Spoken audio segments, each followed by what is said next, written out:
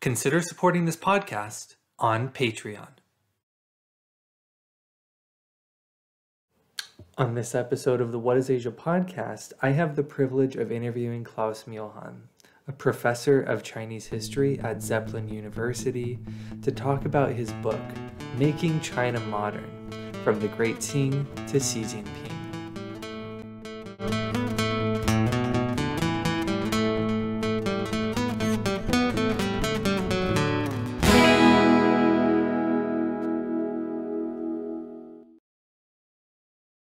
Dr. Mühlhahn, thanks for coming on this episode of the What is Asia podcast. Hi, glad to be here. So, first of all, I just want to say that I love your book. It's around 600 pages, and I can say that I did read it from cover to cover. And one of the reasons that I loved your book so much is because I felt like it was innovative in the way that it looked at Chinese history. You utilize something called institutional theory to frame your discussion of Chinese history. Can you first of all explain what is institutional theory for the audience? And then why did you think this was the most appropriate way to approach discussing modern China? Well, thank you so much. That's a great question. And when we look at these large-scale histories of modern China, so histories that cover, let's say, more than 100 years or so, most of these histories of China sort of look for political leaders or for something, like ideological attitudes or even cultural traditions as explanations for the development of China's history. So it's either, some residual Confucianism that sort of, influences China, or it's the ideology of communism, or it's the leaders, right? I mean, the new emperors. So, and I was always unhappy with that sort of explanation. So I was looking for something else, for something that explains the development of a society or of a history. And that's where I came across theories of institutionalization or institutional, theory that sort of explain differences between societies and their development, and especially also development outcomes. Now, institutional history means we look at how societies are organized. We look at the rules, of how they work. So, for instance, how do political authorities and society, work together or exchange information and so on and so forth. So institutions are the rules, and I think they are an interesting way, innovative way to understand historical developments.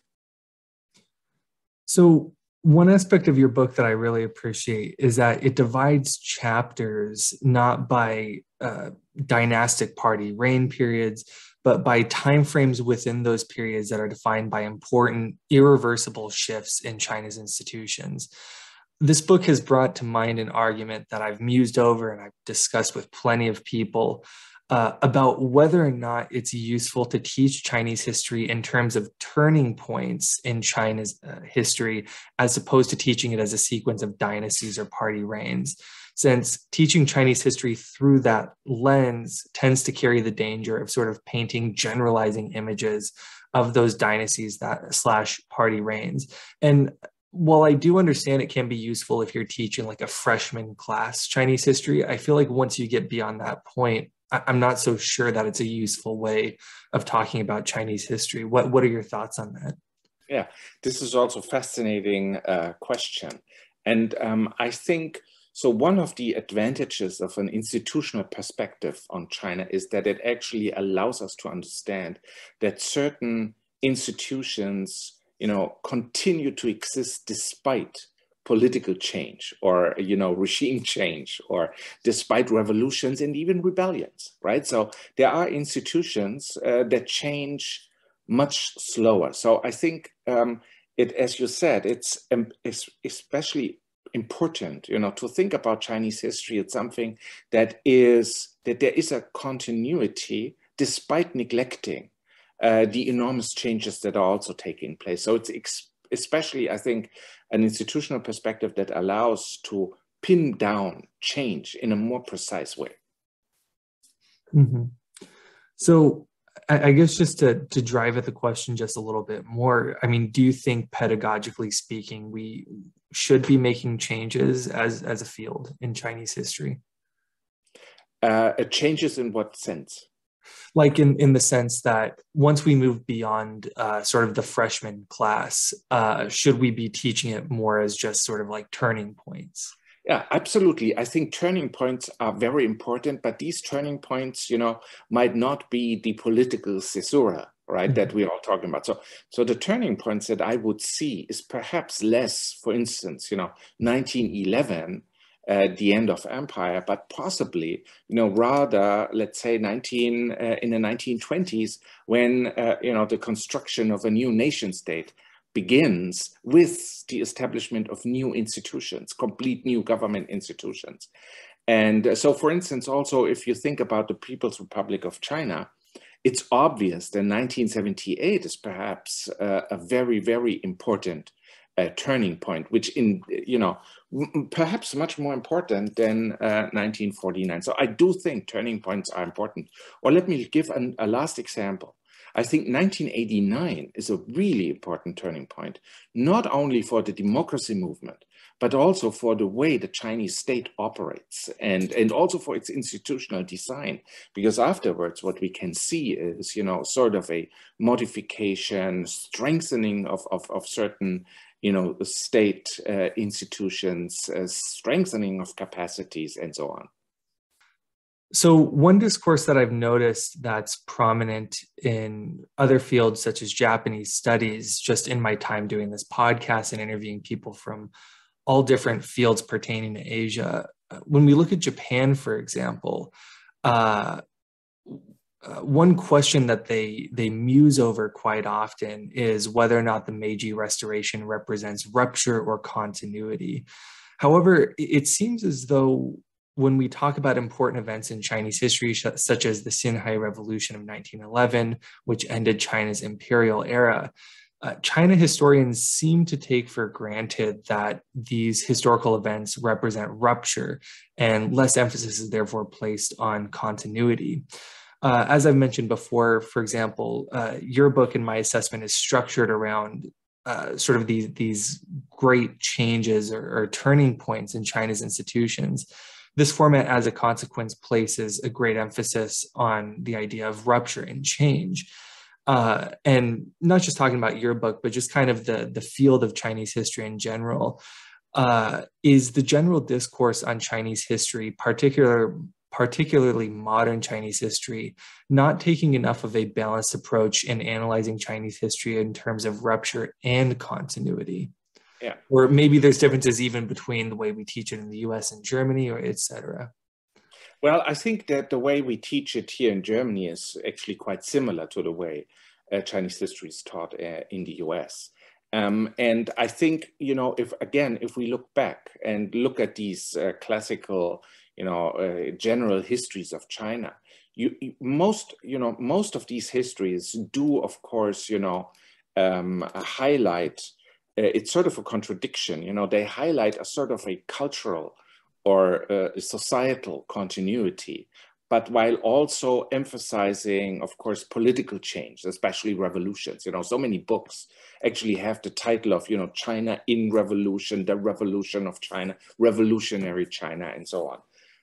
So there's a sort of a cultural conservatism and the acknowledgement of political change. And so, and I think, however, my perspective on this was really to balance indeed change and continuity. So institutional theory allows us to understand the long-term development of certain institutions. And in my book, for instance, I highlight examination systems. I highlight certain, institutional bases of government, government planning, infrastructure investment, and so on and so forth. So the very understanding of what a government does and what it is for, is one of the things where I see, despite the changes, the political changes, a lot of continuity.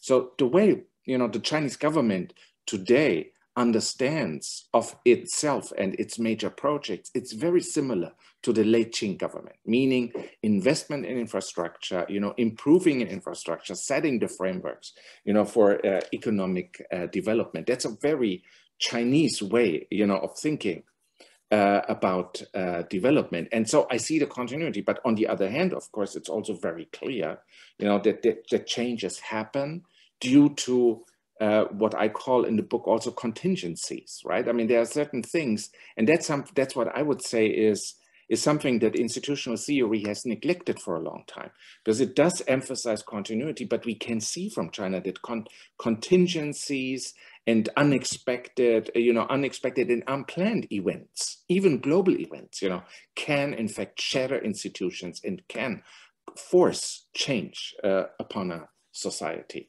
So you're absolutely right. I think for us as historians, this is the major challenge, to balance continuity, but of course do not neglect, change. And that doesn't even apply only to China. It actually applies to any other history.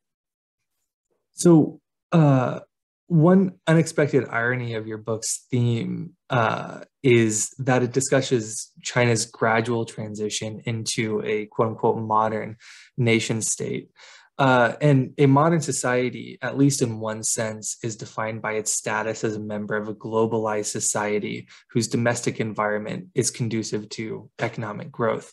However, since your book has been published, China has in some ways receded from that global society. And just to give people context who don't know, your book came out in 2019, right before the global pandemic that we had all experienced shortly after. Furthermore, not only have their erratic localized lockdowns staggered their economic growth, but with the exception of a privileged few, no one is allowed inside China. From this view, your book has had the misfortune of being published just before the pandemic changed a number of China's foreign and domestic dynamics.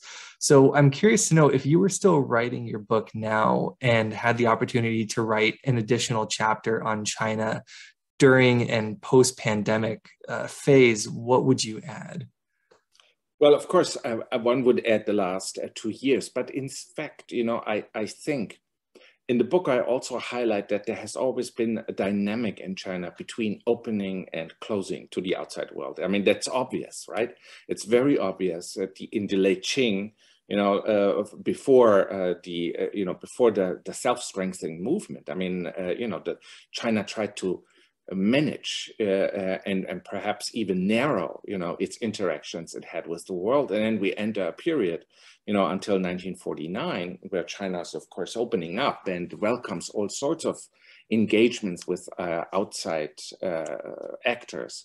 But after 49, China again starts to really control its foreign interaction. So we always see that China, it sort of, oscillates between two extremes, total opening and total closure. So in that sense, not that much has changed. And I would even say, of course, there have always been forces inside China that were very skeptical about foreign influence. And right now they seem to have the upper hand. But I would argue we will see sooner or later, the pendulum swimming back to a more open China. And for a number of reasons, because a lot of people, like to think of themselves as global citizens, even in China, or cosmopolitans, but also businesses absolutely need the world market. And I think there's a growing panic in China that being isolated for such a long time will, in fact, hurt the economic perspectives or prospectus for a lot of companies. So this sort of leads into the second part of the discussion I wanted to have, which is, as briefly mentioned in the previous question, few foreigners are allowed in China. Needless to say, China's, at least in my view, I'll just speak for myself, senseless and overcautious approach to responding to their pandemic by way of keeping their borders continuously closed to foreigners has severely harmed the ability for China scholars to conduct meaningful research. Currently, opportunities for Chinese language immersion and archival research are limited mostly to Taiwan, which has sparse scholarship opportunities, especially compared to that of mainland China. With that said, and I guess you already answered the question a little bit, but if you can elaborate, are you optimistic or pessimistic about the future of China studies, the ability for us to access these archives when the borders are open/closed, the ability to obtain scholarship funding to do research, et cetera? Well, I mean, I think China studies is entering a very difficult period for a number of reasons. And one, as you already mentioned, it's because there are changes within China, that even if China opens up, that doesn't mean that the archives will really open. And we have seen more and more restrictions before the pandemic. And I'm not very optimistic that they go away because, I mean, China and the Chinese government, has paid more and more emphasis to controlling history, right? And also to controlling the historical narrative.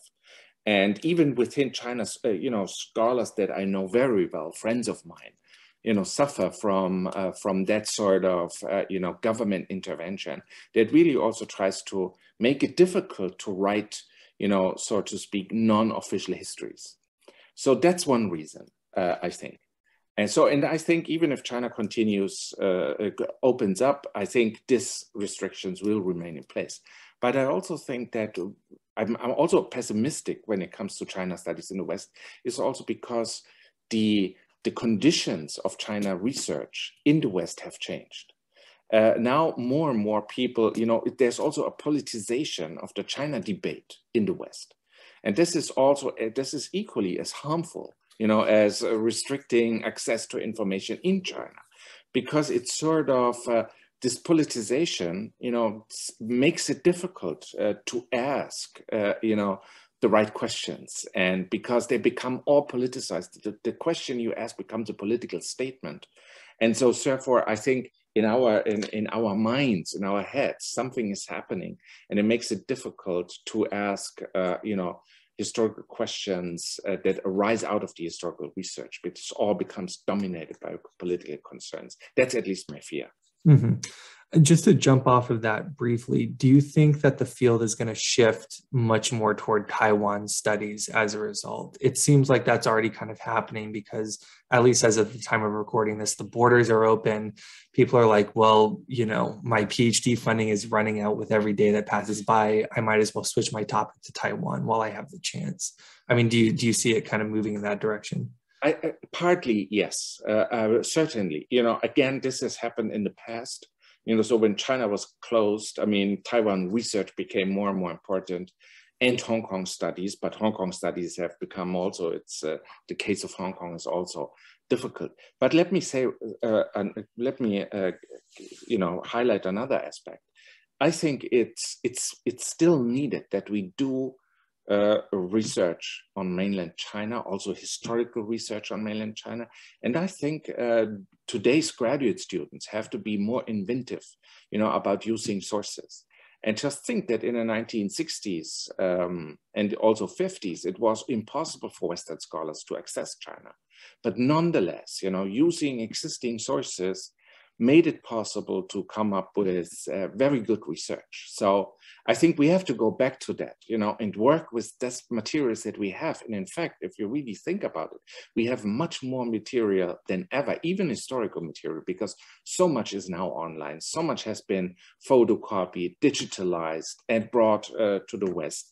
Many Western institutions have good and enormous, holdings, even archival holdings. And then let's not forget, there is numerous historical writings that one can always use, because, such as memoirs, such as, all sorts of, essays, 文史资料, BT, and so on, 地方志, and the local gazetteers.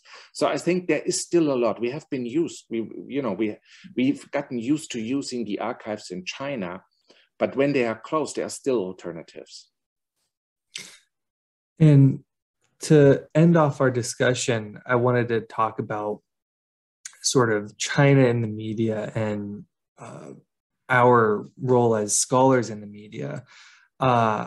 So it seems to me that, especially speaking at least from the US perspective, since Donald Trump's ascension to the presidency in 2016, discussions of China have increased in popular discourse, at least here in the US.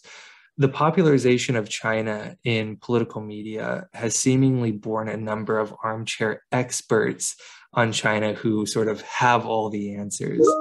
Many of these armchair experts have perpetuated unreliable, sort of titillating stories about China that garner a large audience, but have relatively low substance in many cases. As a result, it seems that more so than before, credible scholars are having greater difficulty cutting through the noise and reaching the general public. One thing about your career that I've noticed is that you seem to manage to make something of a presence for yourself in news and media organizations. In your view, how can more scholars sort of get past that noise of false experts in conveying reliable information to the public? And I guess just sort of as an addition to that question, sort of what would you say about the state of like these armchair experts? No, I totally agree with you. There are now so many, made, experts or China experts. And I think that is very difficult because some of that, as we already talked, is very politicized. It's very polarized. It's not interested in nuances, but, in a black and white picture. And for me, this is extremely dangerous and risky because whether we like it or not, China is a huge presence in the world. And it's also going to be, very important, to deal with China properly.